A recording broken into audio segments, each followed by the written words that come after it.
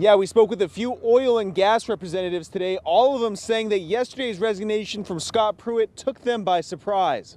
He did a lot of good things for Oklahoma in the EPA area, and I was hoping he could do the same thing for the national level. Darlene Wallace is the CEO of Columbus Oil and chairperson of the National Stripper Well Association.